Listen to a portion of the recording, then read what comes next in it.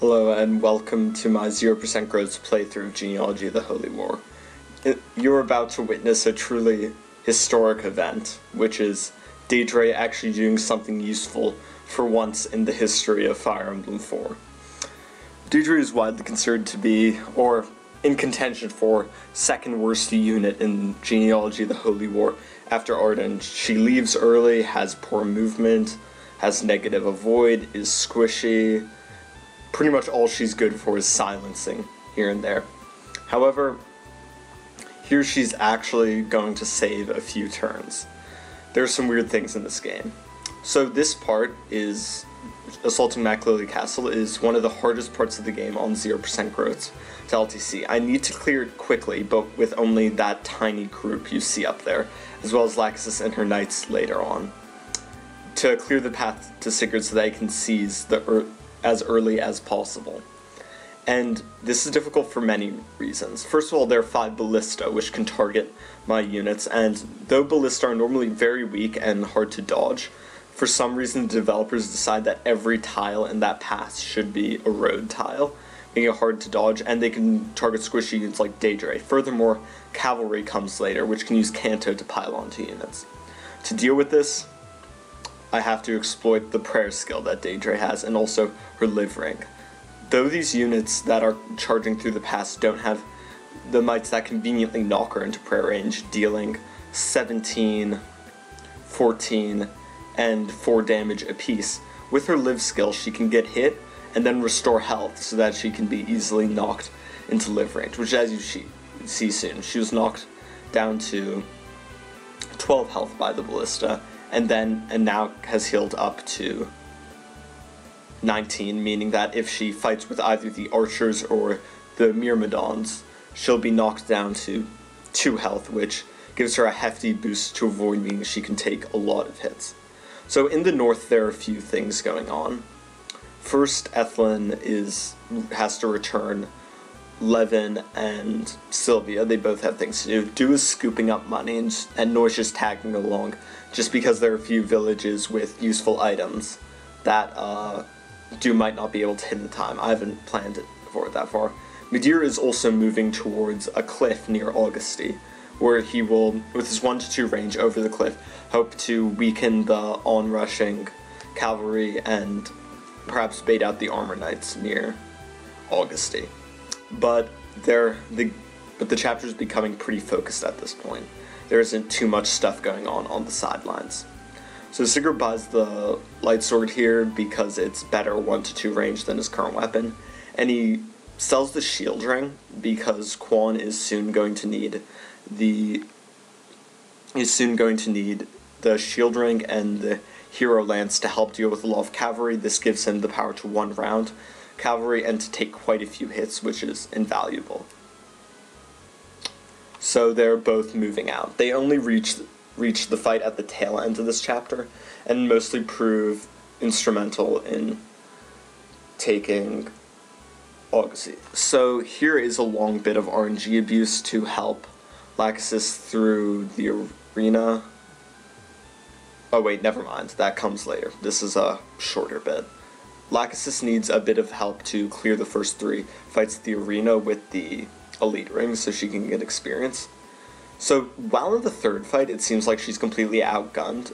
She has a weapon called the prayer sword, which when equipped gives the fighter the prayer skill, which helped her clear that fight, or at least have a chance to win that fight. So this is very useful to help Lachesis and some other units clear the arena. It can only be used by females in theory, but there's a glitch that allows it to be used by men, which will come into use much, much later into the playthrough. But for now, it's not really important. And so I have to do some RNG abuse, because even with the massive prayer boost Daedra is going to get, she has -10 avoid, and those enemies have really high hits. So they have about a 20% chance to hit a piece, and a lot of them are going to be piling onto her, all with 2 attacks, so it takes a while to RNG abuse. So please skip until 457.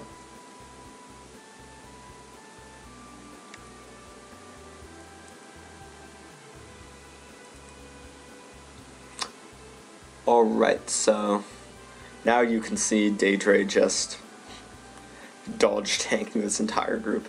Prayer is a ridiculous skill. And when you're using her prayer abuse, she's actually very good, because Aura, though it's really heavy and is usually bad because of that, it has such high might that it just knocks all of these units within easy kill range, which is useful for everyone. So you see Lex over there, and he seems somewhat out of place in here. Well, you'll see what's going to happen with him. He isn't needed over there, but he makes this strategy a lot more reliable, so I'm including him. And more, Ethlyn, I thought she might have time to pick up some items, but some gold, but she doesn't. She can get all her inheritance needs for Leaf can be covered by a cash dump from Kwanda.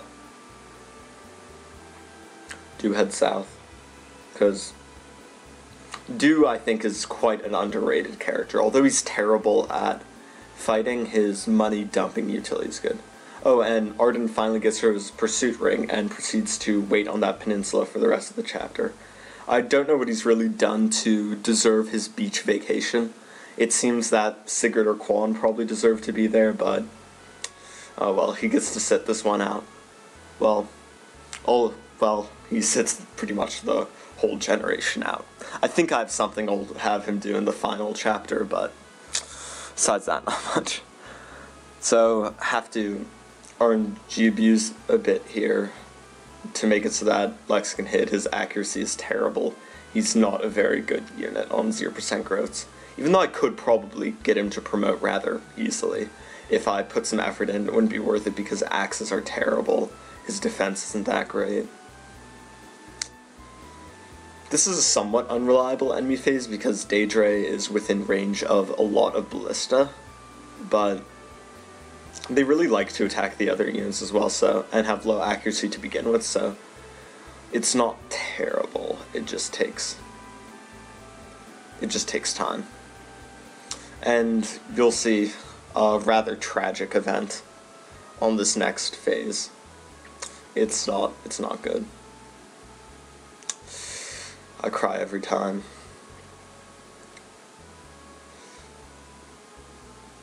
So the ballista starts shooting. Daedra dodges. Goodbye, Lex. You will be missed. I don't need him at all later on in the playthrough. He doesn't do anything. Holland could give Ira the hero sword, and he's useless at this point. Maybe he could do a tiny bit of chipping here and there, but whatever. He made that on earlier takes where I wasn't willing to sacrifice Lex. I had to RNG abuse huge amounts to get cleared on time, so I figured that for the sake of condensing this video and my own sanity, I could just sacrifice him. So Ethlyn here returns both Sylvia and Levin. They have a little bit more to do this chapter, so they need to be back there. And here is one of the more... Here I managed to get her down to 1 health. How it works is I have her hit 1 mage, which deals 4 damage to her, putting her down to 15. Then on enemy phase, she'll be hit by a ballista, 14 damage, knocking her down to 1, making it pretty easy for her to dodge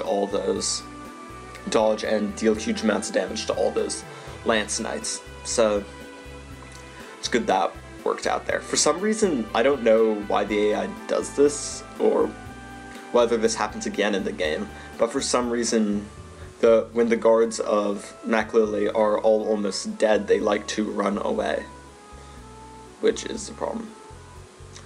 So here, a tiny bit of RNG abuse, because Lance Knights have around 10 hit on her. But yeah, there she's knocked into 1 health, and now she won't be getting hit. Prayer really is an amazing skill. Even a terrible character like Daedra can do great things with it. But normally you wouldn't have to use her, it's just because 0% growths. If Holland and Ira had gotten level ups from their arena fights, they probably wouldn't have too much trouble with some healing support.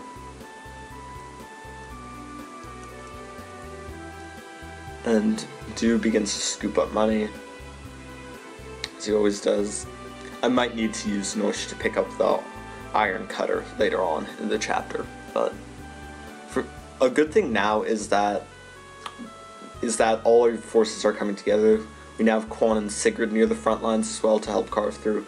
And even better, we have Lacus's knights. Although they tend to, when most people use them, they get super annoyed because they just run around, do stupid things, and get killed, and don't have the best offense. They can tank a lot, and most importantly, their meager offense is enough to finish off a lot of the enemies that Daedra is weakened, which means fewer attacks that I need to deal with on enemy phase, which is always a good thing because it just makes things more reliable. And though I'm willing to rig, if a strategy can be made so that I don't need to rig, it's a lot better. Here I'm RNG abusing, not really for survivability though partially, but to make it so that the knights aren't idiots and don't run into range of the boss's sleep staff, which can stun them for a while, and will lead to all the onrushing cavalry attacking them, which has the potential to choke up the pass and make a 19 turn of this castle possible. So I wanted them to make so that they didn't charge forward and be silly. As you can see, Daedra recovered health to 17, which means I can once again knock her into prayer range. This is a recurring theme of the chapter. Ethlyn uses her return ring because she'll be needed again. And now some more RNG abuse is needed so that Quan can proc a continue. We just really need to punch through at this point, because a lot of those seem to be dealt with. Sigurd really looks like he's in trouble, so I get him healed this turn. Unfortunately, even with the magic ring, he can't run around these things from 1 to 2 range. It would be great, but RNG abuse becomes much more important here.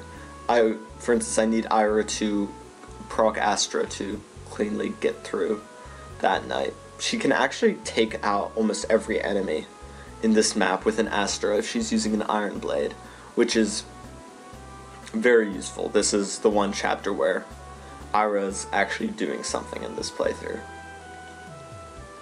And once again, I'm throwing Daedra out on the front lines, but it's not actually really risky at all, because the knights will kill those 2 mages and the archers, and she'll get knocked down to 3 health by the ballista, rocking prayer, not in a super low range, but she's also gets a lover bonus from Sigurd, a leadership bonus from Sigurd, and Laxus has a skill called Charisma, which makes it that all units within 3 squares of her get +10 to hit and +10 to evade, so Daedra's not really in trouble at all here. And now it's a simple setup. I could do it in a different way, but I decided to do it because the RNs just worked out only by having Daedra go next to the gate and have a lover crit with Sigurd to take out the boss. Also because he needs to sell the sleep staff for money. He needs a lot for Celis. So this is completed in 19 turns. As you can see from Sigurd moving his maximum range every turn, this is the fastest possible. A 18 turn of the castle would be possible, but once again I would have had to 8 clear turn here, which is impossible.